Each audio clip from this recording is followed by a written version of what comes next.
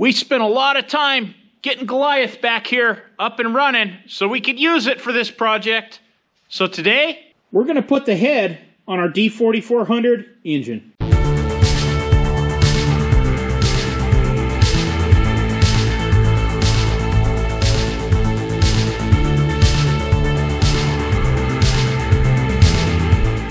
First off, I'm going to start putting those head studs in. Out of 42, those are the best 21. Dad has painstakingly cleaned each and every one of these studs over on the wire wheel, which he's doing some more right now.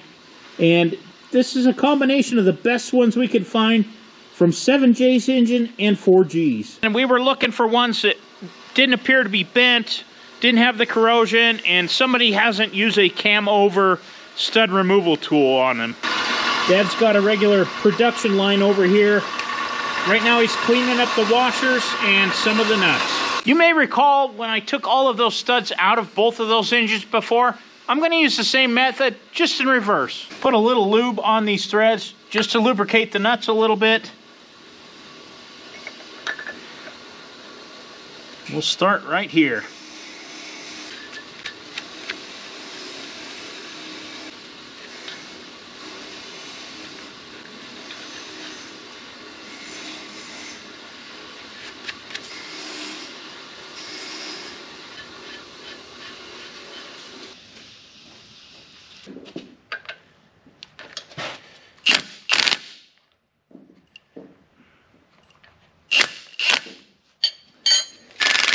Top of the block to the top of the bolt, you want 0.520. Yep. Okay. 5 inches and 5.2 inches. Okay. So we got to go a little further.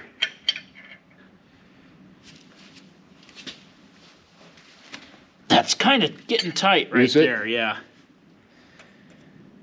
Well, you're pretty close, see? Yeah. Should I give it a little more? If you can, unless it's tight. I don't want to tip over. No, I can get more. Now I'm spinning my nuts. You know what? If you screw them into just where they stop, that's probably where they belong. Okay. Yeah. Yeah.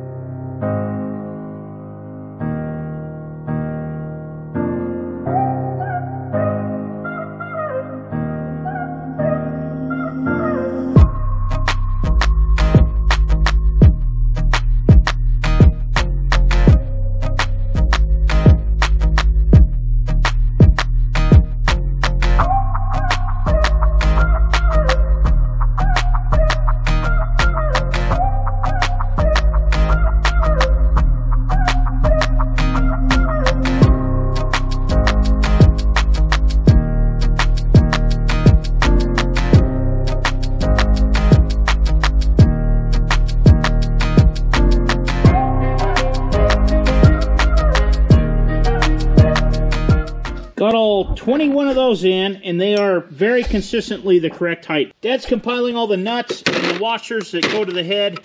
He's got them all cleaned up. They're all ready to go. I just cleaned up these surfaces.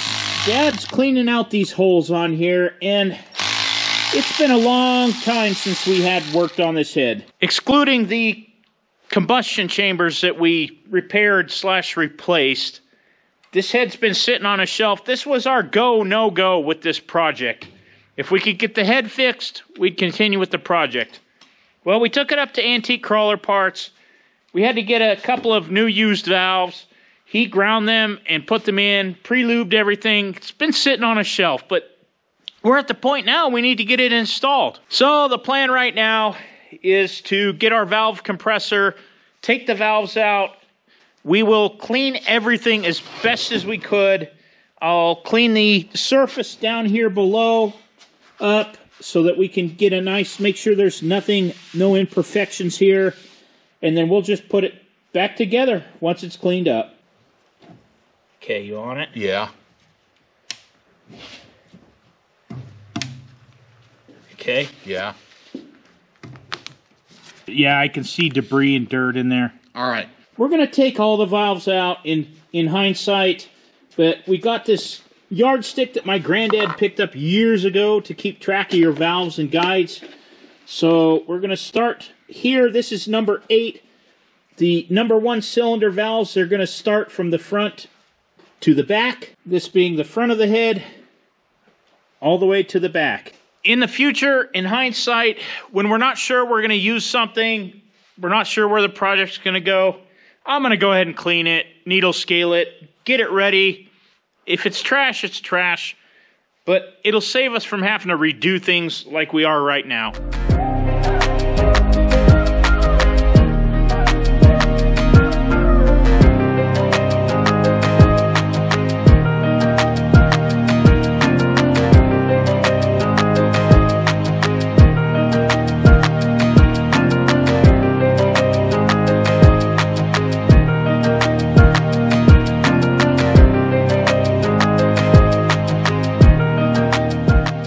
Number 1's at 1 inch, and so on.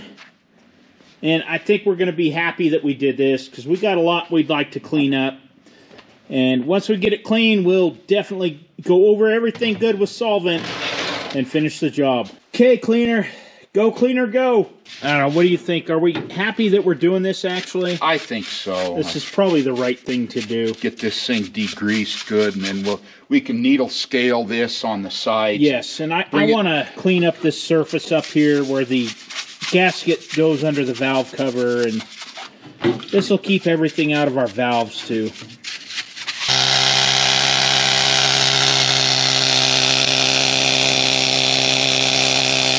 Dad loves his needle scaler, and it works really good to get, especially if you got thick rust or thick paint that chips it, then you can hit it with a wire brush. It usually takes it all right off. Looks like this head's actually on its 2nd layer of paint. You can see the different paint underneath. And that is the original head from 4G.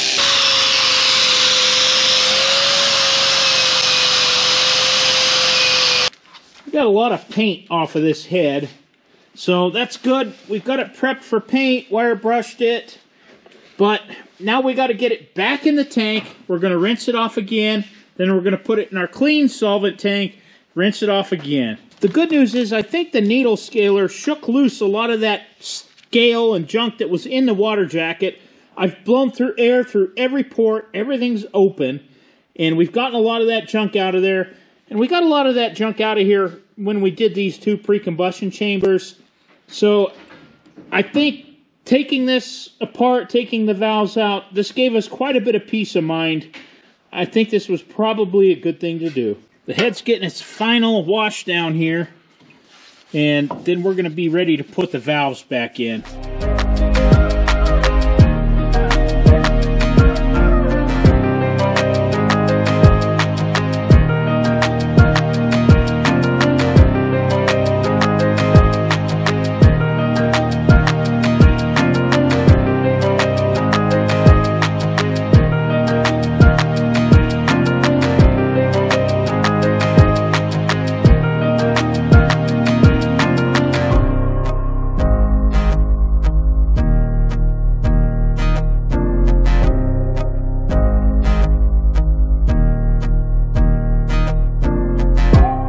We got them all in there, and it turns out, yeah, there's a trick to it.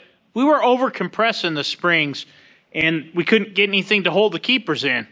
The key is to not over compress the springs. You only got to compress them barely enough to get the keeper in. I had taken the corks out of 2 of these holes right here, so I am going to screw new corks into them and cut them off, and then I'm going to cover this up. I guess we're ready to install it.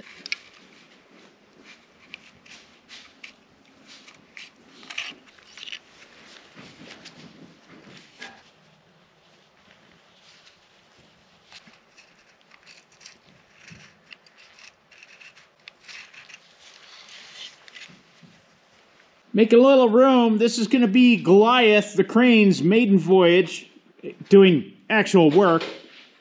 And we'll get that over here and put our head on. But before we do that, we want to compare the head gaskets that we have. Let me just stay there. Let me spin mine around.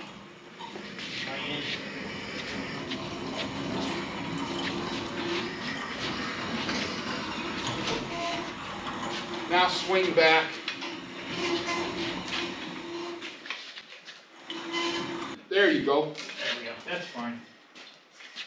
Now we can lock it.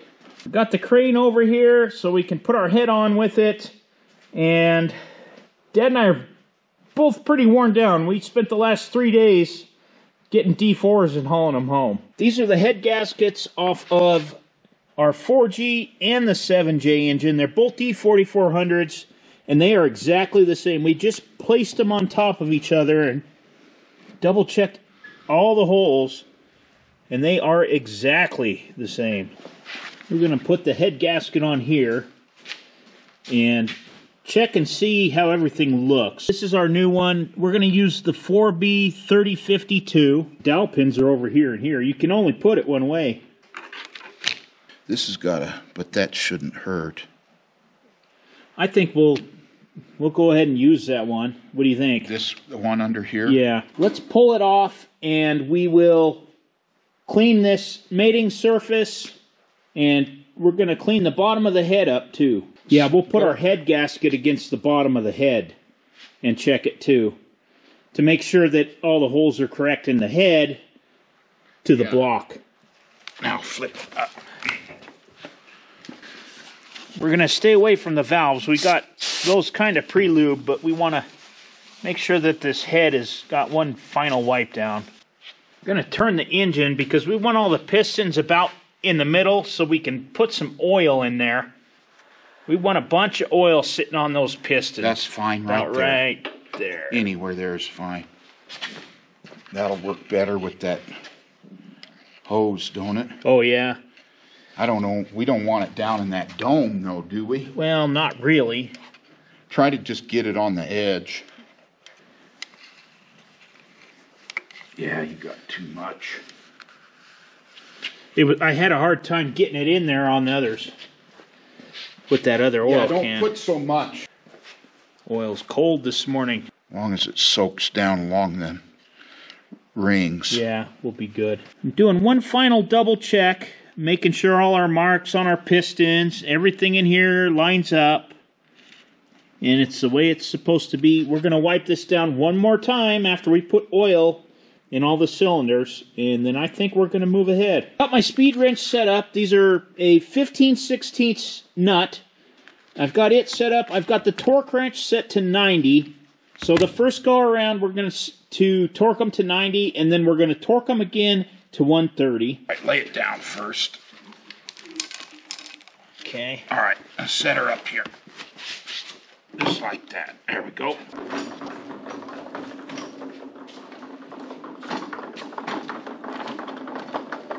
All right. We're going to put it on backwards. We won't. All right, you should be able to just put the... Let me go down a little more.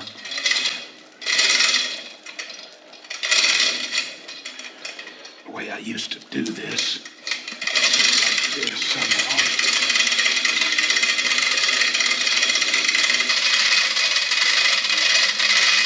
How's it going to fit?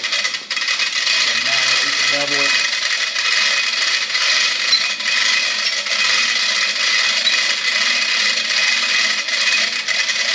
A lot easier than trying to manhandle it. Yeah.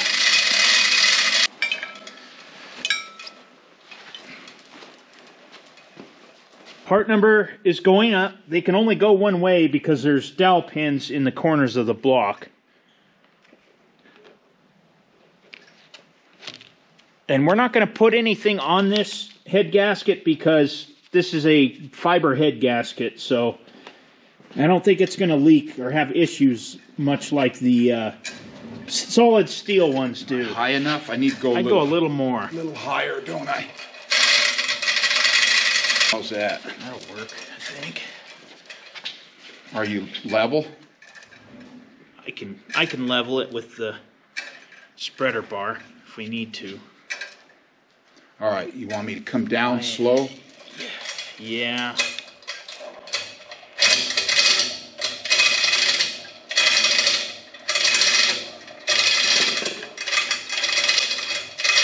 You there?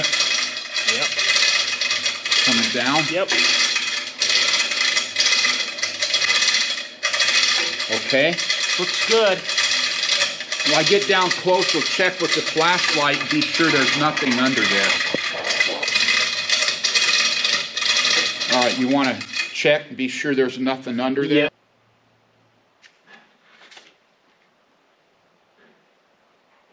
See anything? Everything laying nice. Yeah. Come on down. Go ahead. Hang on. There we go. Okay, he's down. Yep. Dad's putting the nuts on. We put 1 drop of oil on each of one of those, and there's a washer underneath. And if you look at the nuts, they are directional. So there's the top, and you can see on the bottom there's kind of a machined surface that's flat that goes up against the washer on the bottom, and then the more rounded area goes towards the top. I'm going to get the speed wrench out, snug all of these down, and once they're snugged down, I'll use the standard kind of torque sequence for an engine cylinder head. In the middle, outward, we'll do all of them to 90 foot-pounds, then I'll up it to 130 and go over the same sequence again.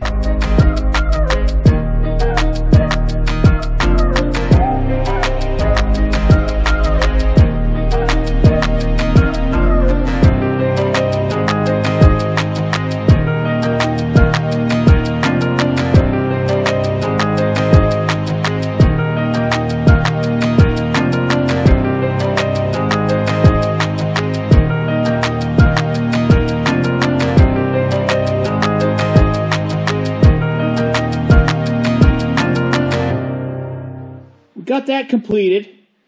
Everything's torqued. We actually did this 3 times because I did another one off camera, and each time Dad would put a mark across it to make sure we stayed in sequence and didn't get out of order. But everything's torqued in the proper sequence and the proper torque. This thing's definitely getting bigger. So what do we think about the gantry grain? Oh, it's the only way to go. Easy. Can level things up, go down easy, no straining, no problems, no getting fingers caught. So, time well spent building the crane? Oh, absolutely. It's going to be immensely useful. I think things are going to go a lot smoother with Yes. this crane, for sure. Yes. And this went very smoothly. Well, there we have it. Got the head on. I'm going to throw the valve cover on there before I cover this up, just as extra insurance to keep things from getting inside there. I do want to thank you for watching, and we'll see you on the next one. I've already glipped all the inside of this and sandblasted it for paint, but we're just going to set it on here just to keep this clean. Goes this way. Mm-hmm.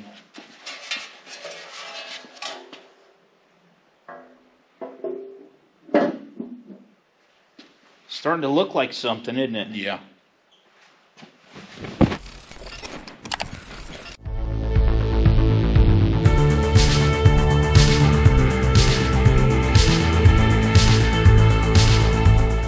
Any of those. All right, we'll use a couple of these nuts.